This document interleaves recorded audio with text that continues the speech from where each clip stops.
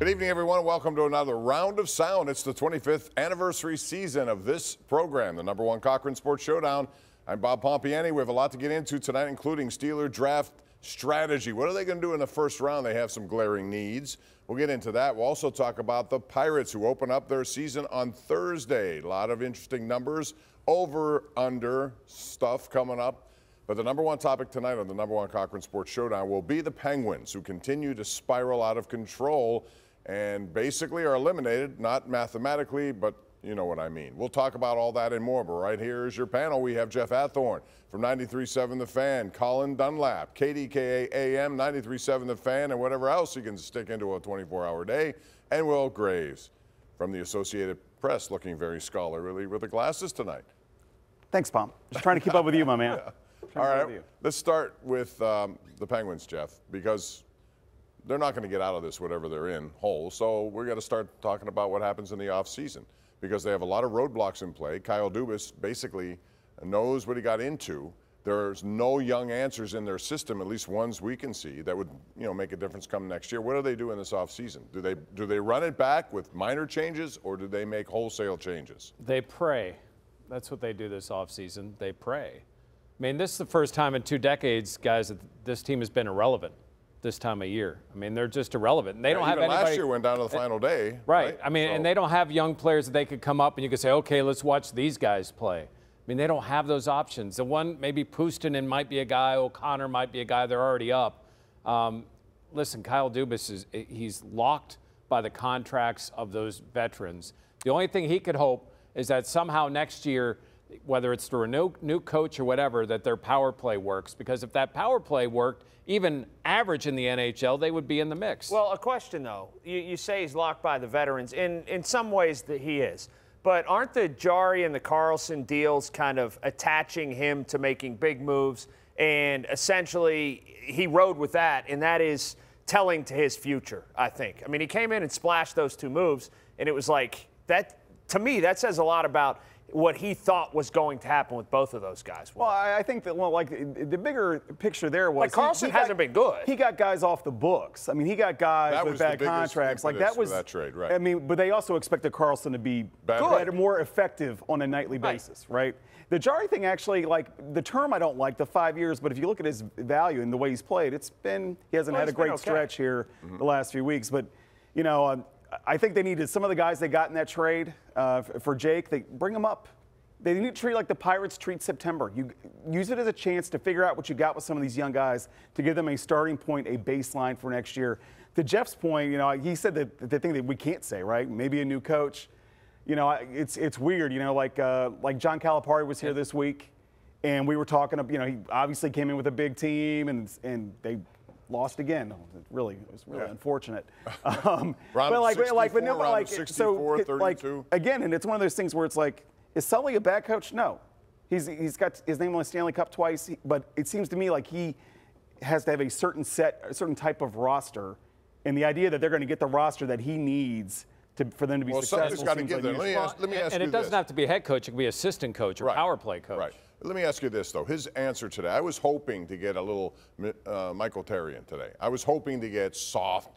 This is inexcusable. It was a 4-0 lead. I know it's Colorado, but you just don't blow through 4-0 leads like this, Jeff. The fact is they have not played well with the lead all year. They don't know how to play that way. And then for him to say, well, we played hard was his takeaway. I'm sorry. That's not a good enough excuse for me. I want to hear something more than that. I think they do play hard. They're just not good enough. Right. And they make little mistakes that before they could get away with, they're not good enough to get away with those lapses or those little mistakes that they used to be able to. Yeah, but at some point it needs to crawl all the way up to the top, or at least to the coach. And the fact that he is essentially infallible here in town, or that people aren't out against him. No, I don't say out against him. You don't want to have a vendetta against him, but I just don't understand how he's made it this far, to be frank with you. He is a good coach. And especially in a league where he's a good guys coach. Go on a 2-week losing streak and they're gone in hockey. I mean, and the thing is, the teams that have been ahead of them this year have fired their guys. Right. Right, but when Kyle Dubas gets hired, what did he say? Mike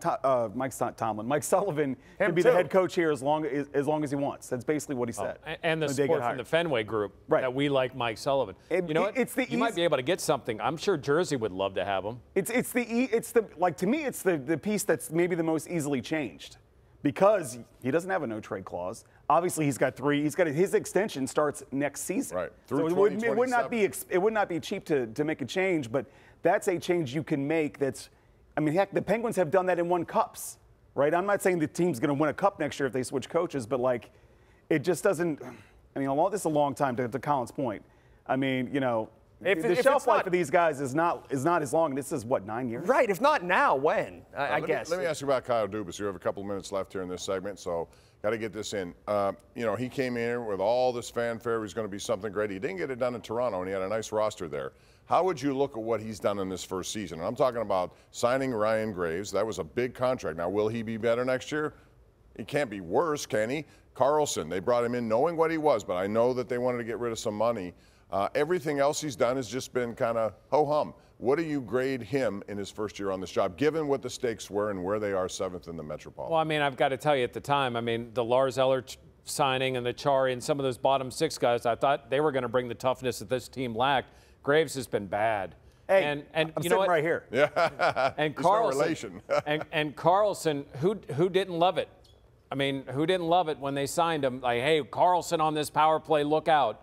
It just I wouldn't say I didn't love it, but what I did say was he is exactly what Chris Letang is, and you've doubled down on what you had before. You needed to get physical, more difficult, and win in different ways, and I saw none of that. Here's the problem they have. Because they have the long-term contracts of the older players, they're locked into trying to win it now, so the Carlson thing made sense. Yeah. Well, you have to wonder, too, if Dubas got talked into not changing those ways because the head coach didn't want to change his style, Bob. And I mean, they were 1 point out of a playoff spot, and the team that got in made it ahead of them, made it to the finals, right? You've got Hall of Famers on your roster. What did he say? Like when we saw him a couple weeks ago, and I said, you know, what makes you think what you see in the next couple weeks is going to change the trajectory of this team? And he said the pedigree of this team demands that we give them as much leeway as possible. And I really think that was the mandate that he got when he got here. And I think this was like, I've tried to patch this together. And now I think we will see probably significant changes in the offseason. All right, Jake Gensel comes to town on Tuesday as a member of the Carolina Hurricanes, already in 7 games, 2 goals, 9 assists, 11 points for him. When we come back, we're going to talk about the Pirates. We also have the Steelers, what they do on draft day. Ohtani making headlines for all maybe the wrong reasons. We'll get into that and more as we continue right here on the #1 Cochran Sports Showdown. All right, baseball season is officially open. We saw some games in Seoul, South Korea, but the Pirates will open on Thursday in Miami. So, Will Graves, I want to start with you on this one. It's a numbers game. 75, over, under. Do you think they'll be better than they were last year? They made pretty good gains last year. Man, I think the offense is showing signs of being better, but man, like the pitching staff, you really don't know outside of really Mitch. I mean, Gonzalez, you know, he didn't have a great start. He got pounded by the Yankees the other day through BP. Perez, you know, we'll see what we get. And then after that, it's like a crapshoot, right? So offensively, I think the offense is good enough for them to be better than 75 wins, but I just worry about that staff. So you're on under? I'll go slightly over. Okay. 77. I won't. Same number. I'm going 75, actually. Yeah, there's 70. By the way, you look very Easter today. I really like your tie, Bob. It's Easter. Yeah. Easter week. It's Palm Sunday. Week. Palm Sunday's all part of it. So this is, you know, whatever my wife tells me. Anyhow, it looks really nice. 75 wins. I have the Pirates for 75 wins. They don't have enough in terms of starting pitching for me. First base is not a position where I think they're going to get a ton of output. I have questions about Triolo at second base, although it's nice a kid like that made the team, but I don't know. And then catching is a gigantic question, what they're going to get offensively and defensively, I think. You know, I have questions about this team, but I have questions about every team in the NL Central. Right. I don't think it's a winnable division. I think that's why they're going to be over 75 wins, because the rest of the division isn't that good.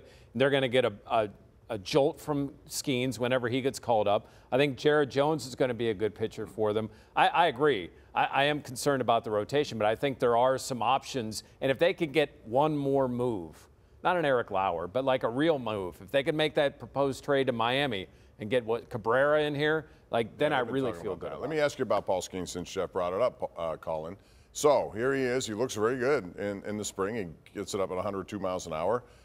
What do you have to see from him down there, or is this just strictly a clock situation? Like I've seen. So he should be by rights here. Yes, now. And I get the argument. Here's the argument that I get from people that I understand, but I don't agree with.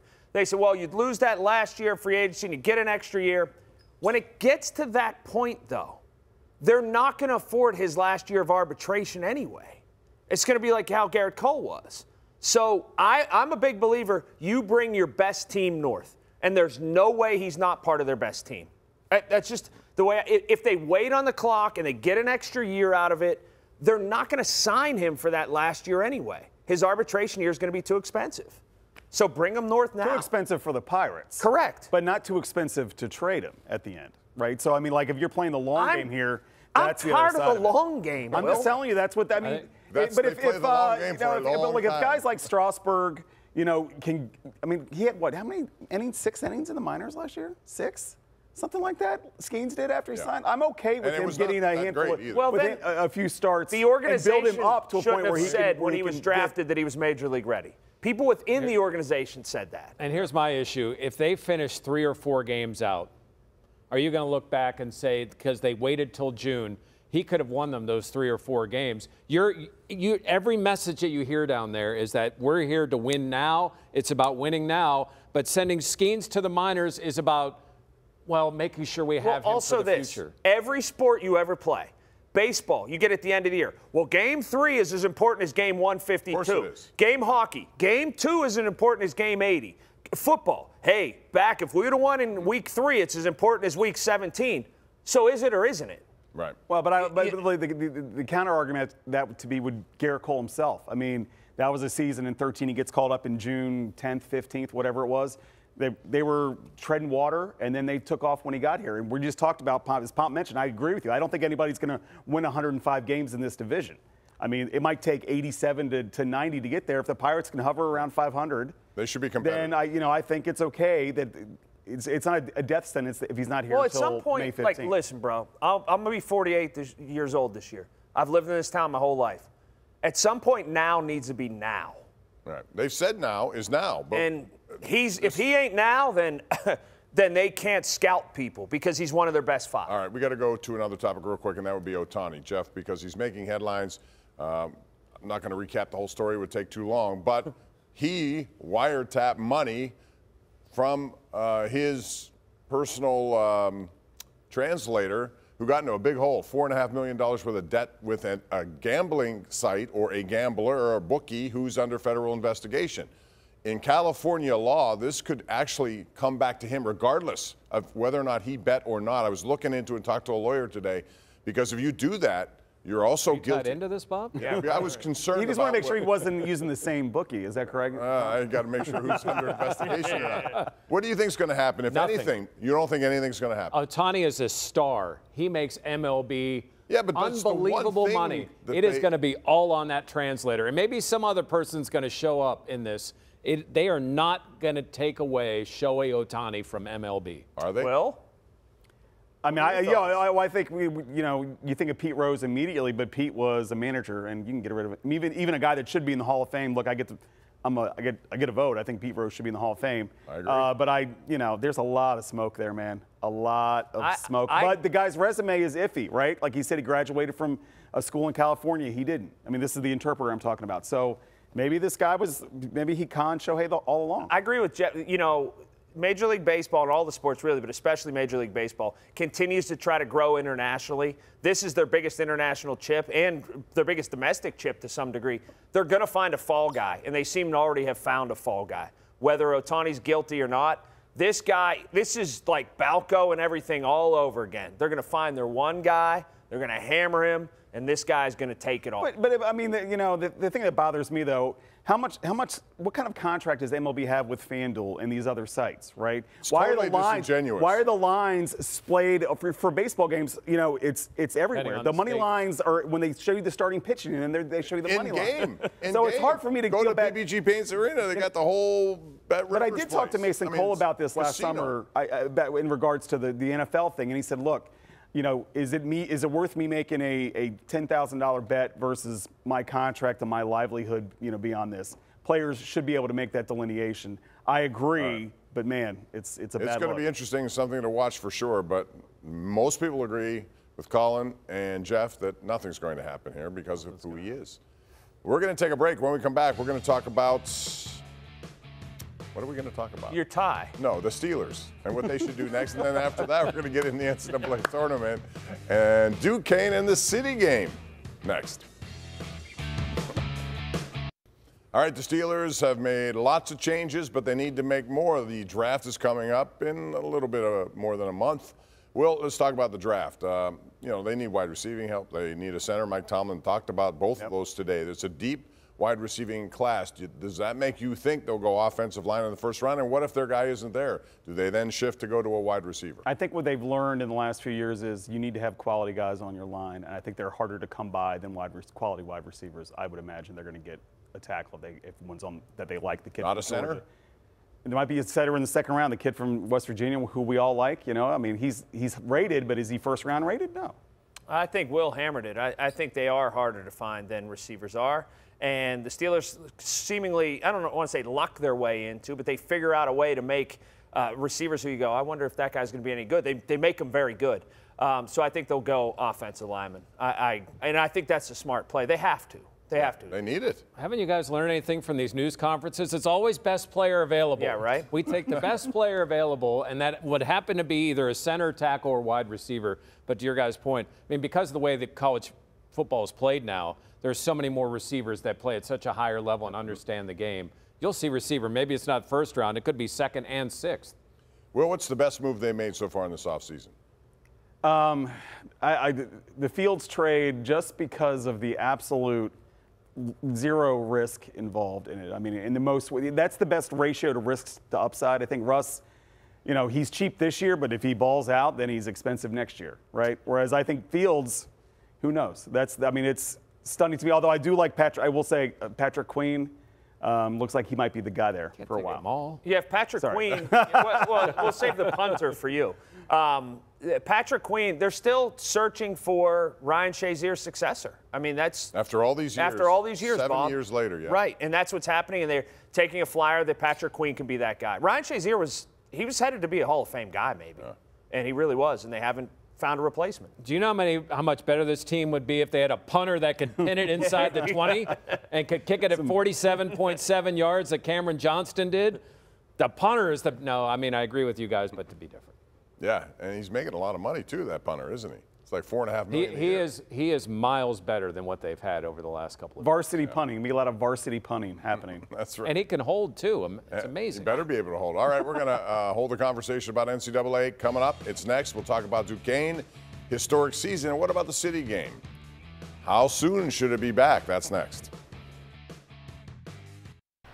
All right, welcome back. This is the 25th year of doing this show, the #1 Cochran Sports Showdown. 2009, Levance Fields doing some stuff against Xavier. They got into the Elite Eight, but then it was Scotty Reynolds ending their season. But that's the last time Pitt got that far, and they didn't get a chance this year because they didn't get in. Colin Dunlap, looking back at some of the other stuff you've seen now from this tournament, including NC State, should Pitt have gotten in? Yes. Why did you show that? That's like Scotty Reynolds is like Barry Goheen. You're not allowed to show those. But yes, Pitt should have got in, particularly with what the ACC has done. Will and I were just talking about that. Yeah. Yeah, I mean, and the irony is UVA gets in over Pitt because they're the third-place team in the ACC in the regular season, and they got mauled, right? And everybody else they can't is score. Playing well. Yeah. Okay. Obviously, the SEC should have gotten more teams in because they're really good. Talk about, Jeff, Duquesne, what it did, and the City game. Seems to me like this is an automatic thing, and Pitt actually would have been better off playing them this year than they were West Virginia, as it turned out. Why? What's the hesitation? Why not? Let's start with this. If we go back in the archives when Keith Danbrot was hired and he said, I want to bring Duquesne back to Providence, what was the scoffing at those comments? Congratulations to him. He did something that nobody could do, and he did it the right way, and he did it with good kids. Like, kudos to him, man. As for this City game, I hope we see it. I don't have any update that it's imminent, though. It never should have gone away. It's an embarrassment. They don't play it. It's ridiculous. It's awful for the basketball community here in Pittsburgh. They should find a way to play. It's much like the Pitt-Penn State football discussion. They've just got to find a way, but it's much easier to play in basketball. So it just shouldn't go away. I mean, I wrote a story this week sort of talking about Chuck Cooper and the history of the program, and they actually stopped playing for a while, and then from 39 to 53, they didn't play at all. Part of that was because the rivalry become too heated, and part of that was because Duquesne zoomed past Pitt. in terms of success. It came back after, what, 14-year layoff. I'm optimistic they will come to their senses at some point. Real quick. Well, I mean, it's who's to blame. It's obvious that Pitt, if you're going to, I mean, Pitt's to blame because Duquesne would obviously happily play them. But I'm sure in Pitt's like, there's more risk involved than reward playing them. It's one of the reasons that they're not playing. Doesn't make any sense to me. Now, here's the thing. Jeff Capel should probably capitalize on Duquesne's success at this point and play them. People want it now more than ever, and both teams could capitalize on Duquesne's How about play them success. all at PPG Paints Arena and not on campus? I'd love to see what they do in Philly and have West Virginia, Penn State, Pitt, and Duquesne play some type of an old Steel Bowl, like they played the Steel Bowl, right? All right. Well, we'll find out. This season, however, coming up, you're not going to see it. I know this. Duquesne was a champion of the Atlantic 10, and becoming a champion is hard to do. They did it the hard way, too. But scoring, slam dunk savings at #1 Cochran Ford, that's really easy. There are 4 Ford stores give you a big assist in every way. Choose from a stacked lineup of new vehicles.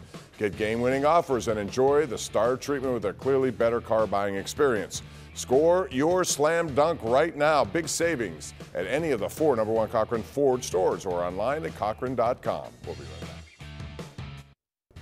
It's been fun. We are done. NCAA tournament, a smashing success. Duquesne University did a great job hosting.